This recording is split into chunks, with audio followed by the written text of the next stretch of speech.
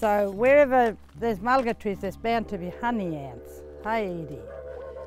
Yeah, so mulga trees, then you've got to look for the little worker ants with the little stripes. You've seen that with the little stripes?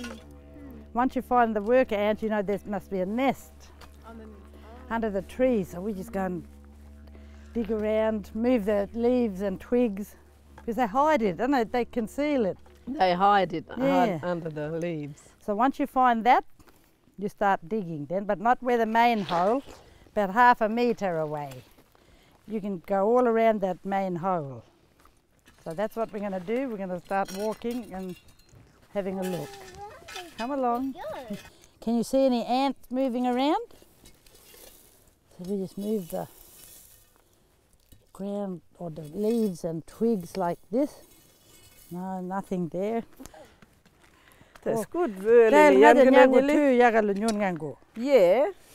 Yeah. You remember what we... Yeah. Yeah. We didn't get in trouble. Because it's cold, they'll probably be underground. And in summer, when it's hot, they're underground. So it's hard to find them.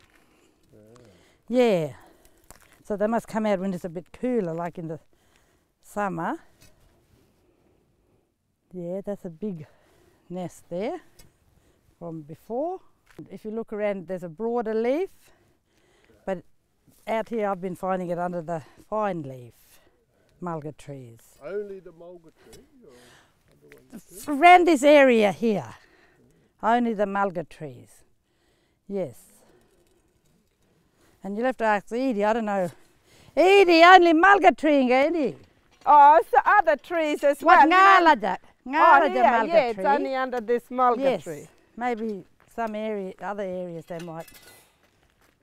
Yeah, what they're hiding from us, Kyle. From Yabu.